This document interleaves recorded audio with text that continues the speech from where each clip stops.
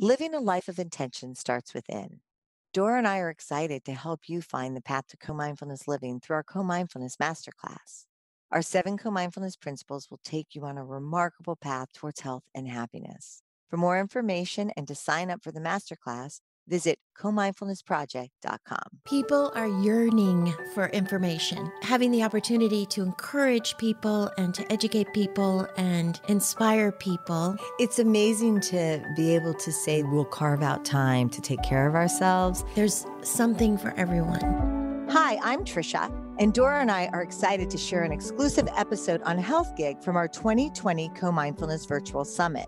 Our 2020 Co-Mindfulness Summit was packed with information from world-leading health and lifestyle experts. In this episode, we are excited to share Dr. Tracy Freeman, BB&R's own Chief Medical Officer, and her presentation on reducing stress through the use of adaptogens and other natural remedies. Hello, I'm Dr. Tracy Freeman. I'm going to talk to you today about herbs for stress. First, let's start with defining stress. Dr. Google calls stress a state of mental or emotional strain or tension resulting from adverse or demanding circumstances. Basically, it's overwhelming your system. It has psychological as well as physiological and behavioral effects. Per the Mayo Clinic, stress causes anxiety, depression, restlessness, feelings of being overwhelmed, irritable, anger. You can lose your motivation or focus for events. Especially you see people who are overreacted to situations. It also has physiologic effects where your muscles become tense, you have more pain, fatigue, low sex drive. Your stomach can become upset, that kind of telling feeling in your stomach that something's wrong. You get headaches, you don't sleep well. Chest pain in the form of panic attacks can occur as well. And behaviorally, you can start to undereat or lose your appetite, overeat, or kind of graze through the day. You can start to use drugs, or people abuse alcohol a little bit more than they would normally. Smoking is a way to escape, or social withdrawal if that's your go-to method for coping. And other people just have outbreaks of anger when they're under stress. Effectively, stress kills. When they studied 1,000 healthy men over 18 years, what they found is that men who had less than 2 episodes of stressful events per year, they did okay. But if you had 3 or more, which 3 was a moderate amount of stress, or up to 6 some people had, the mortality for all of those people was increased.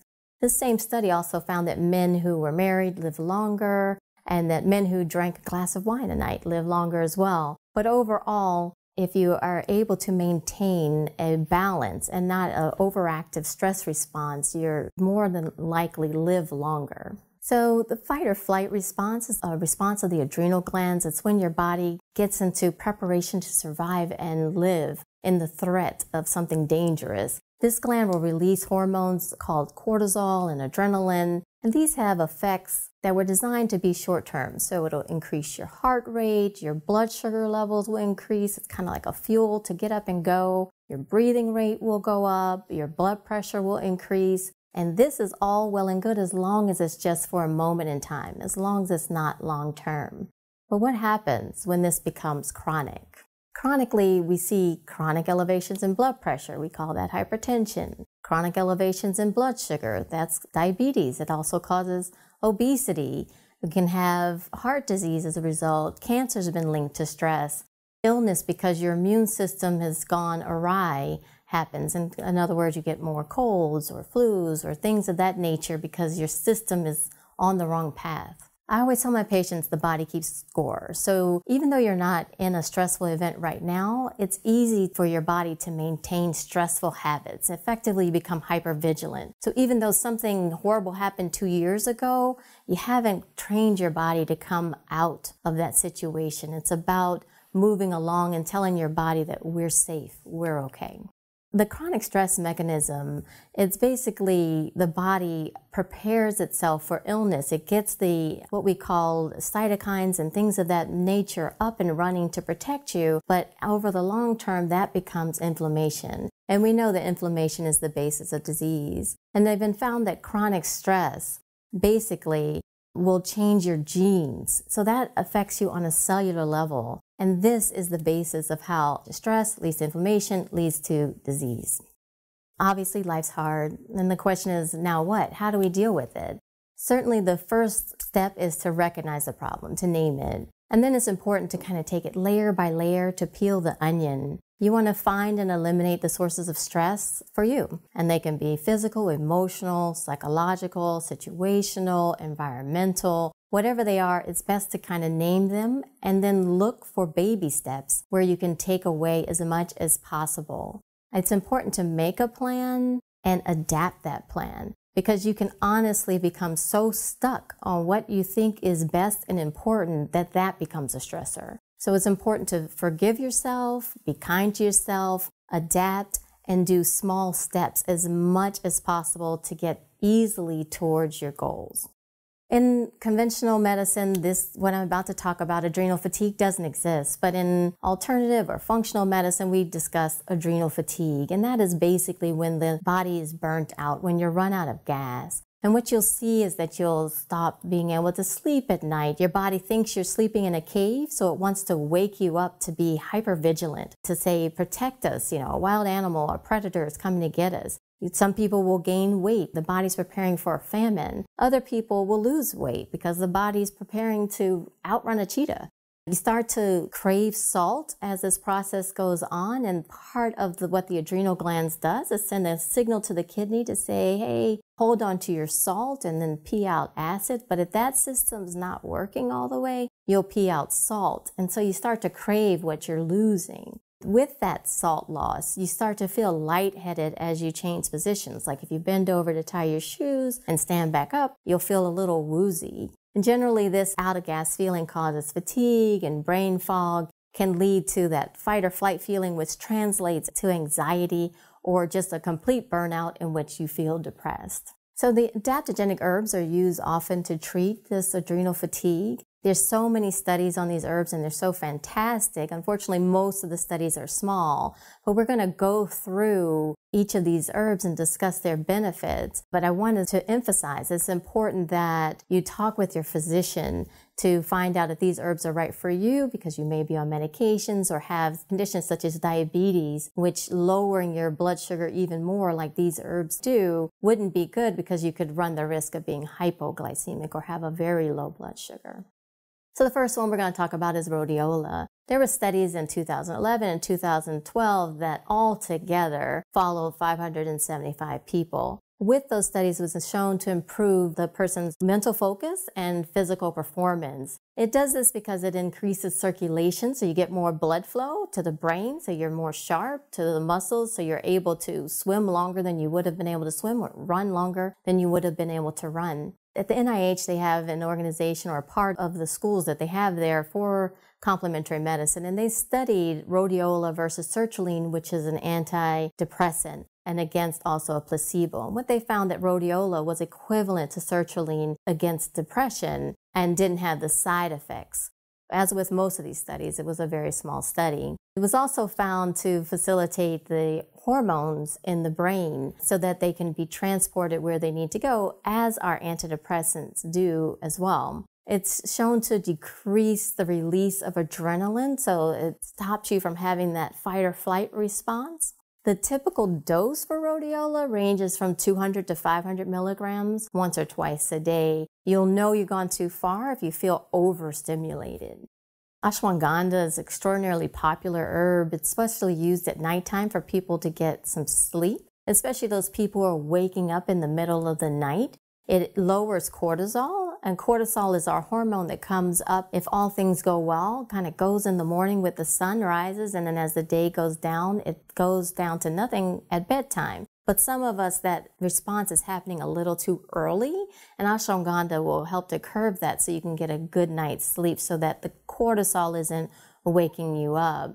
So in small studies, it's been shown to improve depression, anxiety, help people with stress. It also lowers cortisol. Interestingly, it helps men's testosterone levels, but didn't do that to females. It's interesting that it kind of works in the paradigm that's needed, whether you're a male or a female. In the placebo-controlled study, ashwagandha was shown to decrease stress and anxiety and insomnia. It lowered cortisol like the other herbs, so the rhodiola and the other ones we'll talk about. Interestingly, it helps with weight loss because it stops food cravings. So if you're interested in dosing ashwagandha, it's 250 to 600 milligrams once or twice a day. Holy basil is known as Tulsi. You'll see Tulsi tea in the store. Those are based with holy basil and have other herbs as well. It's considered the queen of herbs. It has been shown to also decrease stress. It has positive effects on your cardiovascular, immune system, neurocognition, diabetes, metabolic. It lowers your blood sugar, lowers your cholesterol. It has a lot of effects and works as an antioxidant, an antimicrobial, and it lowers cortisol as the rest of them. So therefore, it lowers your stress hormones. It is an amazing herb, also can be used to keep you sleep through the night if you're waking up with that hypervigilance, just like ashwagandha. The dose for holy basil is 400 to 500 milligrams twice a day. Siberian ginseng is called also eleuthero. It is also used to increase exercise endurance, so it'll increase blood flow to your muscles and decrease fatigue. It improves circulation to the brain as well. It improves your memory, cognition, and concentration and focus. It'll lower your blood sugar. Again, remember the fight or flight response is something that gets your blood sugar up and running. And in this case, if we kind of blunt that effect, your blood sugar will stay normal. And it adapts to your stress levels. So there are certain times in which you can go overboard with it, in which you get hyperstimulated with it. So you have to play with a dose with this. The dose for this is 1 to 4 grams. That's a large variance of dry herb divided throughout the day. Schisandra is a berry that's been shown to be an antioxidant, anti-inflammatory. It regulates your neurotransmitters as well. It's been shown to protect your liver and decrease alcohol cravings, protects your brain from degeneration and depression, and it's been shown to lower cortisol as the rest of them, but its mechanism for increasing blood flow is a little bit more known in that it increases nitric oxide. And that is just something in the body that dilates blood vessels. So that would lower your blood pressure and improve blood flow. Obviously, if you're on blood pressure medications, you want to monitor that and be careful with Schisandra. And overall, it's going to improve your cognition as it works with the brain. CBD deserves an honorable mention here. It's definitely become much more popular. There's so much CBD on the market, and that's the cannabidol from hemp. That is available widely. It's legal in all 50 states. It turns out we have the system called the endocannabinoid system in the brain, and all of us have that, and it turns out pretty much all the animals have it as well. So in some level, we're designed for this. It's been shown to help improve stress, improve sleep, improve anxiety. It's been shown to modulate the adrenal hormone response. It helps with depression, anxiety, blood sugar, and neuroregeneration. I just heard a lecture about using it for people with brain trauma or brain injury to help them to rebound from that. It's important to talk about helpful foods as well. So of course, fish is on the menu because fish has omega-3. You want to get foods with zinc in them as well. Zinc is important because there's like a zinc and copper balance within the body. If you have too much copper in your body, then from dopamine to norepinephrine in the brain, that's from feel-good hormone to norepinephrine, which is fight or flight hormone. That is spurred on by copper, and zinc will put that in check. So zinc is a very nice mood balancer in some cases. Other supplements that will help are magnesium, across the board, calming to your muscles. Whether you have asthma, it'll calm the muscles in your airway, or you're having cramps, it'll calm those muscles as well. Even muscular cramps from working out, an Epsom salt bath, which is magnesium, helps that. Vitamin B6 works with magnesium, helps magnesium to stay in balance. It also helps with the GABA receptors, which are also very calming neurotransmitter. Inositol and niacinamide are both forms of the B vitamin, niacin. Inositol typically comes as a powder. The dose of that can range anywhere from 500 milligrams to 6 grams 3 times a day at most. It is very calming. So without being sedating, it's very easy to take someone away from an anxious fight or flight state, but oftentimes you walk a fine line between being calm and awake. And the way we do that is with inositol often. You can stay awake and be alert without feeling like you need to go to bed. It's been used since about the 1950s when doctors realized that they were detecting something in the urine of people who have psychological issues. And they noticed that inositol and niacin and niacinamide would take that away. They called it at that time the MOV factor. Even to this day, these are very much used along with zinc in calming the brain. So the curcumin is another thing you can use. Curcumin, of course, comes from turmeric. It's best taken with fat, with a meal. Black pepper helps it absorb. It's extraordinarily anti-inflammatory. And somehow anti-inflammatory translates to better mood, to feeling more calm, to feeling better and having a happier outlook. The vitamins A and D, vitamin A also has been shown to be anti-anxiety. And then the vitamin D does everything, it seems like these days, but vitamin D also seems to have a very good mood balancing effect. There are other supplements I like. L-theanine is from green tea. That is also very calming. You can take typically 200 to 400 milligrams of that with no problem. It goes very well with GABA. GABA is also anti-anxiety, very calming. I can recall one time giving a theanine GABA cream to a patient of mine who was extraordinarily anxious, and in front of my face, he starts to cry because he's got so much relief from his sense of anxiety and stress that he, of course, took that bottle home and continued to use it. Tryptophan and 5-HTP, they're precursors and help the serotonin, which serotonin is the happy hormone, the one that we target with antidepressants. And for that reason, you don't want to take these if you're on any kind of antidepressant. It would be too much of a good thing, so to speak. But at the same time, they're so calming in certain doses, they can be used for sleep.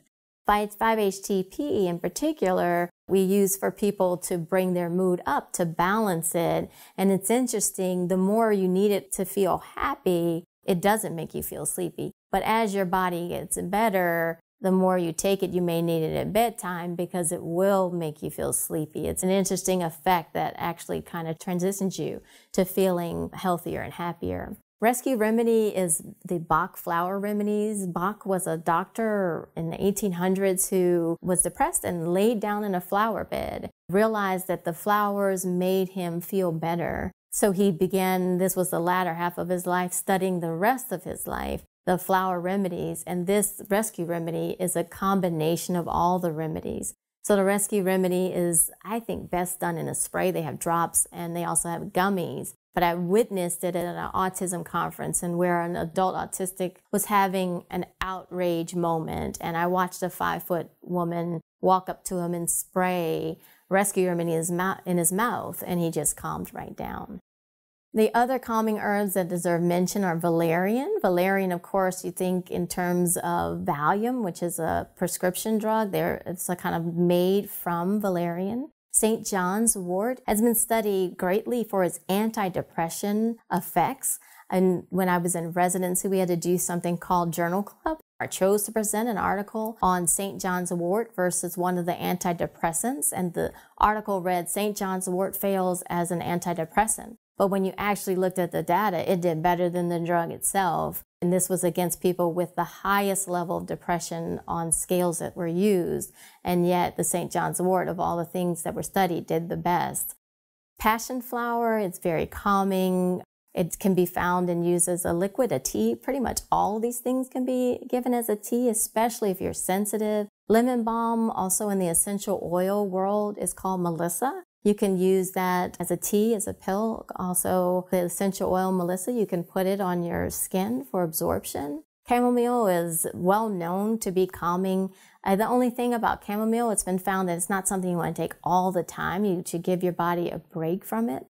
Essential oils are always easy. They're great for children because you could just kind of put a diffuser bedside at night or perhaps put a little in their feet. I will say that lavender had one study in which it was shown to create gynecomastia, which is breast in boys. But the reality is it's been questioned because they were putting the lavender in plastic. And of course, plastic is an endocrine disruptor in and of itself, and essential oils are solvents. So when you put the lavender in the plastic, were you giving them just lavender, or was there plastic in there as well? There have been other studies that have come against that, but because it's in the air, I just mentioned it. But it is probably the grandfather of all calming essential oils. The chamomile, similar to the tea, is very calming. Vetiver is an essential oil for focus and attention, especially. It's probably the ADHD remedy, but also very calming. Rosemary has been shown to increase attention and lower stress. They studied it in 2 classrooms, one classroom with rosemary, one classroom without, and found that the rosemary classroom in 6 weeks was having better grades than the one without. Geranium, likewise, very calming, kind of anxiolytic, or it takes away anxiety. Frankincense, since biblical times, has been shown to not only help with calming and stress, but also there's some studies on it with being anti-cancer even, and bergamot as well. Most of these things can be combined if needed, and certainly placing it on the skin, there's really no harm. Some of them do need carrier oils, meaning like a coconut oil or something. So that would be something I would suggest you just Google out or buy it already mixed and ready, like a roller ball that you could just use as needed. I like to put in hormones because it's important to know that your hormones could play a part in your stress response. So women who have low progesterone, in this case, again, from an alternative medicine perspective, there's something called an adrenal steal. So that is where the adrenal gland, as we go into adrenal fatigue, will start to take back the progesterone it helped to create and use it. So then you have estrogen and progesterone are meant to kind of live in a balance. But without that, the estrogen is not that it's too much, but it's just more dominant hormone. So you want to bring that back by working on your adrenal glands. But of course, if you have too much estrogen in your system, you're going to be more moody, more snippy, more aggravated and agitated, irritated. So it's important to bring balance into your system. Men with low testosterone, likewise, can become a little bit more weepy, a little bit more sad, depressed, lose muscle mass. And of course, certainly libido plays a role in that with that depression. So we want to make sure that we keep things balanced. Certainly, testosterone, too, has gotten a bad rap, but it looks like the latest data on it is showing that it's cardioprotective as opposed to causing heart attacks. Estrogen stimulates the production and transport of serotonin, estrogen being the main female hormone. So that is going to be important for keeping serotonin, your happy hormone, in place and moving and doing as it's supposed to. The thyroid always comes into consideration. It's a master gland. So whether it's hyper or hypothyroidism, it does affect mood. It does affect your sense of balance across the board and can definitely in the hyperthyroid realm cause anxiety and in the hypothyroid realm cause a depression. So it's something you always want to rule out. When we used to work in the hospital, psychiatry wouldn't take a patient until we ruled out things like hypo or hyperthyroidism and B12 deficiency and syphilis actually as well. But now it seems like that is bypassed. We no longer do that. So other techniques that are worth mentioning in terms of bringing balance to the body are the binaural beats. Those are things you can get, like listen to in headphones, and they are used often for sleep just to kind of calm you down. Emotional freedom technique is one of my favorites. It's also called tapping. That is where you tap on the Chinese meridian systems of the body. So you end up looking at the idea that emotions clog up the highways of the body. And of course, that things start out on an emotional level and then precipitate to physical. That would be a very holistic viewpoint of it.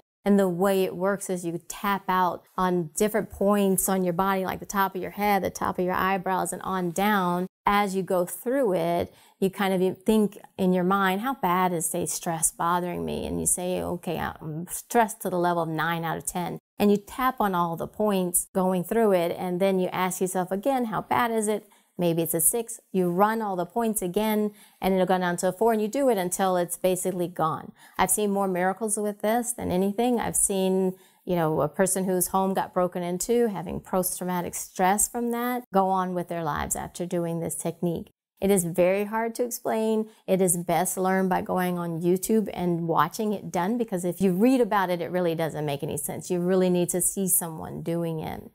Heart math deserves mention. These are people who honestly study the heart and its impact on the brain as opposed to the brain on the heart. So what they find is that if you can get your heart rate into a steady pattern, the impact of that on the body and your health is all they're dedicated to. They even sell clips that you can put on your ear and tap into your phone so that you can bring what they call coherence and come down and be more calm. This should help overall health. It gives you the tool, especially for a busy brain. I think the tapping, if you're a person who's anxious and on guard, tapping gives you a lot to do. And heart math, also with the phone involved, gives a distraction that helps you to tune down the stress hormones that you have in your body. Neurofeedback is something that you can do with a professional who does that. There are people who put electrodes on your head and you either are watching a movie or playing video games on a computer, and as your brain hits peak performance,